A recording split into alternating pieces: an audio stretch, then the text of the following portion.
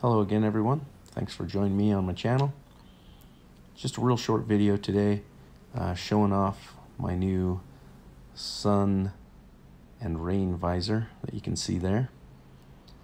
I got the designs for this from Fredrick Dunn's channel of Fred's Fine Fowl and Honeybees. And if you have not seen his channel, highly recommend it. Super informative. One of the best channels for the new beekeeper that I've found. Love his channel. But he put these plans up for the little visor. I think it's gonna be great come winter time to keep the snow off the landing board as well. Super fast, super easy to make. All in all, probably less than an hour to make it. Glue time, a couple hours with the paint. I did it in an evening, put it on the hive the next morning, and that's kind of where we're at. Now I'm just kind of showing the end of the hive. A couple weeks ago I did a harvest of 3 frames.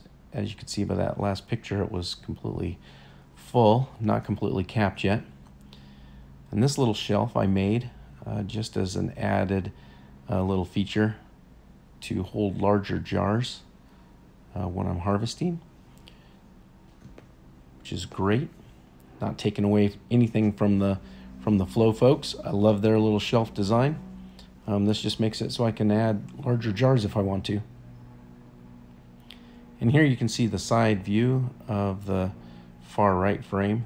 It's about 2/3 capped, and I'm pretty sure I should be able to get this one harvested probably by Sunday. I'm expecting almost all of these frames to be fully capped by then. So we'll see what happens. It was a fun little project. Like I said, it was an evening, knocked everything out, put it on the next morning.